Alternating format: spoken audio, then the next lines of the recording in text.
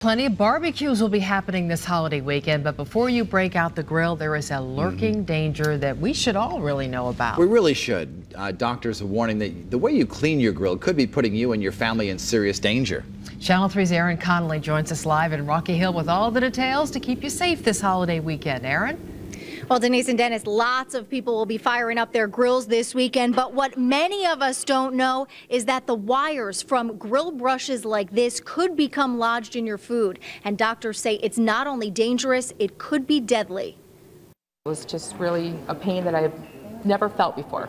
After eating a burger from the grill, Cheryl Harrison of Wallingford quickly knew something was wrong. Within 48 hours, she had severe pains and was rushed to the hospital. Felt my stomach was bloated, extremely tender to the touch. You could not touch, you could not even push on anything, just hurt your stomach.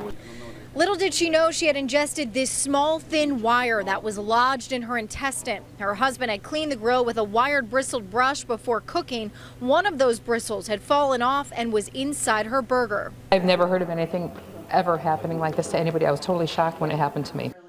2 weeks ago, Harrison had emergency surgery at Mid-State Medical Center. This is a still image of the procedure performed by Dr. Aziz Ben Brahim.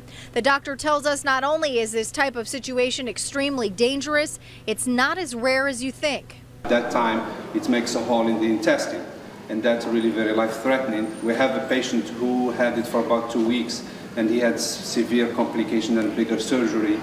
And last year, we brought you the story of this young girl, Anna Dunn, who ingested a 1-inch piece of wire after eating a hot dog at a summer picnic. She had surgery to remove it after it got lodged in her throat. With a number of cases here in Connecticut, Harrison wants to make sure no one has to go through what she did. I just think that everybody should be aware, and because it is a very dangerous thing. It does happen to people.